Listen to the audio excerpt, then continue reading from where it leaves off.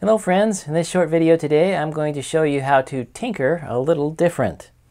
And be sure to watch to the end of this video because I have a special announcement. Alright, let's just jump into it. Over here to my left we see we have an SE30. What you're going to see today applies to the SE as well. And you can see that I have the motherboard completely pulled outside the case. Now there are going to be times that you're going to want to be able to do this because maybe you're going to want to swap out the RAM, swap out ROM, play around with an accelerator card, a PDS card. Obviously when you're swapping you want to have the power turned off, but basically you want to do some kind of manipulation and then power on and do some testing. And if you don't pull the motherboard completely outside the chassis, then what you're going to have to do is pull it out, do your swap, put it back in, take time to wire everything up, do a test, maybe the test fails, and then you have to disconnect and pull it out again and again and again. And it's just really time consuming and troublesome. Now you've probably seen this type of setup in other YouTubers' videos, Adrian's Digital Basement, maybe even on Bruce's Brankus Creations channel. But basically what I'm going to show you today is how to accomplish that. And as you can see here, we've got a black cable that's extending the main power cable. Now the main power cable is only about 24 centimeters, it's less than a foot long, and only comes to the very rightmost edge of the chassis. So you're not going to be able to pull it out doing that. So you need another cable. And what I found is the best overall solution. The idea did not originate with me, but I actually read it on a forum quite a while back, is you need an ATX power supply cable. Now this is just one example of such a cable. This is the SilverStone brand. This is a white one. And as you can see here, I actually have a black one. This is the packaging, PP07-MB with the last letter being B for black or W for white. And you will need to have an ATX power supply that's 24 pin, one end male, one end female. And basically that's all you really need. Some people say you don't even need to cut off the cable, you can just slide it in. But as you can see here, I've got a socketed upgrade, and in that case you're not going to be able to fit an uncut cable connector, that 24 pin very wide connector, into here because the accelerator is in the way. Also, there are some variations of the SE30 motherboard where there's a component here, so even if you don't have an accelerator here, still that component will interfere and prevent you from sliding it down. So what I did is I took the cable, in the case of this black cable, and I cut off the portion that I didn't need. So all you need are the 14 wires.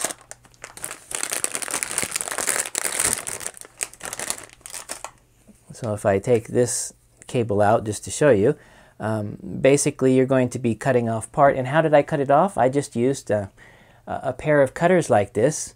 Nothing really too special about them. They're mainly used for cutting wire, and I was able to cut through the plastic fairly easily, and the end result is the edge is a little bit jagged, but honestly for testing purposes that really doesn't matter, and you're not going to worry too much about that. The other reason that I chose this particular SilverStone cable is because the manufacturer advertises it as a 16 gauge 16 AWG cable. Unfortunately, it seems that SilverStone wasn't being completely honest on their Amazon listing information about 16 gauge, because when I pulled out one of the wires and then removed the white braid on it, I could see right away, I said, that's just, you know, too thin to be 16 gauge wire. I then put the wire under my microscope so I could read the markings. Now I don't know about you, but that certainly doesn't look like a 6 to me. It looks like 18 AWG, right? And while I am extremely disappointed with SilverStone for having lied to me in their listing, that's actually not a problem, because have a look at the stock SE30 power cable. Yep, you're saying it correct. That's 22 AWG. You know, unbelievable, because for years I thought, based upon the external thickness of the wire, surely this must be 18 gauge. But in fact, It's super thin 22 gauge. Take a look at that. It's primarily insulation. This is 600 volt rated, so the insulation is much thicker than the SilverStone, which is 300 volt rated. So what does all this mean? Basically, electrically speaking, everything is okay. In terms of the transaction, well, I'm not too pleased with SilverStone for lying to me, but that's something separate, okay? Because in this particular case, we know that the stock cable, despite looking like an 18 gauge cable, in fact the wires on the inside are quite a thin 22 gauge stranded set. And so the fact that we have a known 18 gauge cable, which is thicker, is just fine. Because whenever you extend a cable, you always want to go thicker than your stock cable. And the reason why is because if you use the same 22 gauge wire to extend this cable, you will add resistance to it. And when you add resistance, you're going to experience somewhat of a little bit of a voltage drop. And so to eliminate that voltage drop, or at least lessen it, you would go with an 18 gauge or even better 16 gauge cable. If you use a 22 gauge, it will still work. It will still work.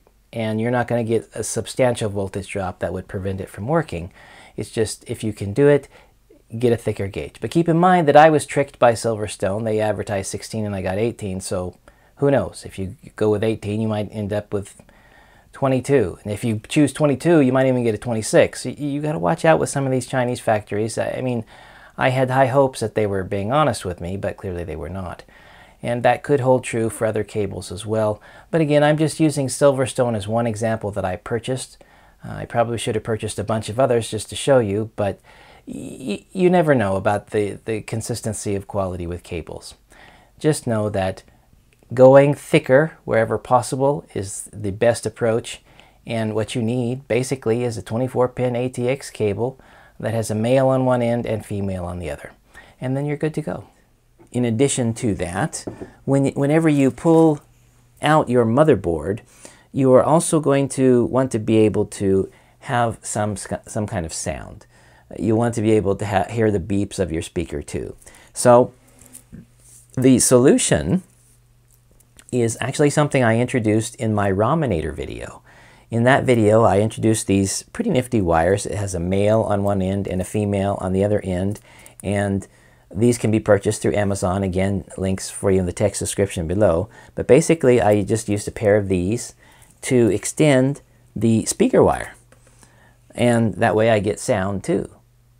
Now, there are other things that you might want to extend as well. I have you can see I've got a SCSI cable and a hard drive that's already pulled out, so that's not a problem. This is a fairly nice long cable, so it makes it easy to draw the power from the analog board and then of course connect SCSI too. But the thing is, the internal floppy drive, the ribbon cable, I've not found a good replacement for that. So if you want to have a floppy drive, and if you don't want to use the floppy EMU, I mean that's actually a pretty good idea, you know, to use a floppy EMU. But if you really want to pull the motherboard out and test a real floppy, then your best bet is to use a real floppy drive like this. And then of course with this, all you have to do is just plug it into the external floppy drive connector, and then your problem is solved. You would not use the internal floppy disk drive at all. So you wouldn't have to worry about that cable. But if any of you do happen to have a way to extend the length of the internal ribbon cable, please let me know, and that might be kind of a nifty solution for some of you. Now let's give our extension cable a test. You'll note that I have my external floppy drive connected, the mouse connected, also a hard drive connected. We've got the socketed 50 megahertz Daystar power cache accelerator connected. I've got my speaker wires extended here, and I have a Fluke voltage meter set so that it will measure on the 5-volt line on the internal floppy disk connector with the ground connected at the chassis ground where the power supply connects. So now it's time to flip the power for the smoke test. And we got the beep just fine, about 4.85 volts. So now we can just do voltage measurements, other kind of testing. You know, the voltage was a little bit low at first. It's going up to 4.9. It's a little bit lower than 5 because we've got some accelerators and other things going on here. But basically we can just do all manner of testing now, which is the purpose of bringing the motherboard outside the case. And that's really the tip for today, folks, on how to tinker on your board. I should say a little disclaimer here. As you can see, this desk is wooden. That means it's not a conductive surface, and that is extremely important. So you don't want to do anything like you see here on a metal desk, or anything where there's metal or something that's on the bottom of the board that could short out. So I would highly recommend a wooden desk above anything else. But some other kind of insulator, you know, if you use papers or something else, you're just going to make sure that the bottom side is a solder side. You don't want those little pointy feet to poke a hole through it and then connect to some kind of metal surface beneath. So just make sure you're working on a insulated surface, and then you'll be good to go. And that's basically our video today. Just wanted to share that little tip, and hopefully it will bring a benefit to you tinkerers out there, and you can get some more enjoyment in testing your Macs, especially if you're doing voltage measurements. Because if you want to do voltage measurements with the circuit board inside the chassis, you're going to have to run wires, and that's kind of dangerous. You might short out something. So it's really best to do your tinkering work with the board pulled out like this. Now for my announcement. This has been long in coming, but I basically told you folks in a previous video that I have something coming up, and I didn't tell you what it was, and I just said I think you're going to like it. Well, now the time is here for me to tell you about it, and the answer is it is a new forum, and we are calling it Tinker Different. Where have you heard something similar to that before, right? But we really are different, and I just want to say that this forum is made for the community, because it's made by people who are a part of the community. I mean, I'm part of the community, but the idea did not originate with me. I am one of the members who helped to bring it together, but actually we have a large number of members, a surprising number of members. And I just like to start out by just saying a few words of thanks to our very first founding member, who was the gentleman who brought me into it in the first place, and that is Mr. Fahrenheit. Now, Mr. Fahrenheit works in a certain type of job where his identity does need to be concealed, so I'm only going to introduce his online forum handle. But basically, some of you probably know the name. You've seen him around in other places on the internet before. He's a wonderful person. I've known him for a very, very long time. And he approached me the first week of July this year in 2021 and asked me if I would like to join an effort in putting a new forum together with him and a team of other people. Now, before I get too involved in that, I'd just like to say him asking me to do that was not the first time I had been asked. I was actually asked for the very first time last year in 2020 by another person. He didn't give me permission to mention his name, so I won't mention it, but he is just another fellow forum member of another forum. And he came and approached me and said, James, you know, there's certain reasons why we need to get something going, and let's get a forum started. And I did take it under consideration. I did think about it very, very deeply. But to be honest, it was just, I didn't think two people could do it. I didn't think two people could effectively do the job that they needed to do to put a great forum together. And I had other reasons too. It's not because I was lazy or I didn't want to spend any money on it or anything like that. I really thought it was a great idea, but I just didn't think that two people could do it, and I had some other reasons as well. And so basically, very politely, I told him no, I declined that particular opportunity. And then a few months later, I was approached by Stephen Arsenault, and he said the very same thing. He said, you know, let's get something going. And I, of course, gave him my reasons why, you know, I just didn't think that the two of us could get it going. But he had a lot of fervor, and I mean, he talked to me for a number of months privately through email, and he even started up some basics of a forum himself. And he really had some great ideas, but I just didn't join in that effort. And then it was Mr. Fahrenheit, who was the third person that approached me the first week of July of 2021. And there was we'll just call it an event that happened at the very end of June in 2021 that involved data loss. But even worse than that, it involved the brutalization of a friend of mine, Kai Robinson. And Kai hasn't been a friend of mine for years and years and years. We actually became friends this year. And it doesn't matter if we were friends or not. Just what happened to him was just totally uncalled for. And I'm taking a deep breath here because it shouldn't have happened. And so there were a lot of reasons why Mr. Fahrenheit came to me in the first place to create a forum. And I just said to him, okay, I agreed. I agreed to move forward because the timing was right, and he also had a team of other people, so it wasn't just going to be me and one other person. He really had it very well thought out, and I really liked that approach. So I agreed to it, especially when he told me some of the other names that he was thinking about bringing on board. And so this, just to kill off any crazy rumors out there, some of you may have heard that, oh, this is some kind of Tinker Different is the creation of James, JDW, and Kai Robinson, and that's not true at all. We are both a part of it, but there are many other people who are involved, and again, the idea did not originate with us. We were just asked if we'd like to join, and we did. And we have contributed to it. But it started off with people such as Mark Jositis of MacFX.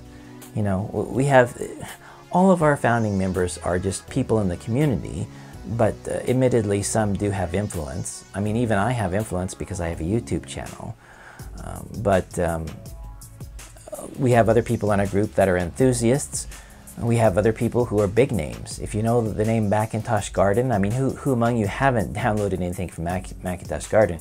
Christian Bergman is also on our board of directors. And he was, I mean, has just been incredible in the amount of time and what he has invested to our effort. But we also have a number of other people. I mean, big names like Bruce Rain from Branca's Creations. We also have Steve Mac84, who has his own YouTube channel. We've got Zane Kaminsky, who, as you know from Garrett's Workshop, has some amazing products that he puts out for sale. We've got a total of 13 members, myself included, who came together to put this forum into place, to come up with the domain name, to create the logo, to come up with the server. I mean, we have server people, Christian Bergman, but we also have Eric Helgeson of Blue Scuzzy, who's been a big help on the server side too. We wanted to put a forum together to eliminate data loss, to eliminate that possibility. So in the worst possible case, we'd lose maybe 24 hours. And we have that. We've tested it. We know that this is going to be reliable. We also wanted to bring together a team of people who felt the same, that bullying has no place on a forum, that we want people to be able to join and have fun. You know, that's what it's about, to enjoy themselves, to not have to be fearful all the time that something bad is going to happen or that they're going to be bullied by a forum gatekeeper. A gatekeeper is a designated troll, someone who looks around, and if they see somebody in the forum who isn't towing the line in their opinion, who isn't perfectly obeying those endless forum rules, then they're going to bully that other person. And that's what happened to Kai Robinson. I mean, it happened to me. And some forum administrators like that. They consider those type of people keeping the group in line. Well, at Tinker Different, we don't. I mean, you could praise the administration team all you want, but if you're around bullying other people, that has no place in our forum. So we put an end to bullying. But we have common sense guidelines. We don't even call them rules. We have a long version and a short version, but basically the Bill and Ted rule of be excellent to each other is what we believe. Don't talk about religion and politics, right? And don't bully other people, and don't do anything illegal. It's just common sense stuff that we don't even really need to say it. We do have a longer version that talks about what ifs and all that. But really, we created a place that's for you and is going to ultimately be by you. Because even though we have 13 members now, we have put a system in place to where people that have founded it will be elected, you'll go through a term, and we'll have term limits so that you cannot have a perpetual king on the throne. And eventually, even our president, we have a person who has the title of president, even that person will move out of his role. So all 13 people will eventually move out of their roles, and folks such as yourself will need to be voted in. So this is truly created by vintage computing enthusiasts for folks such as yourself. And it's not Mac only either. It's also for other platforms. We even have a subforum for Acorn. So we have some pretty amazing things.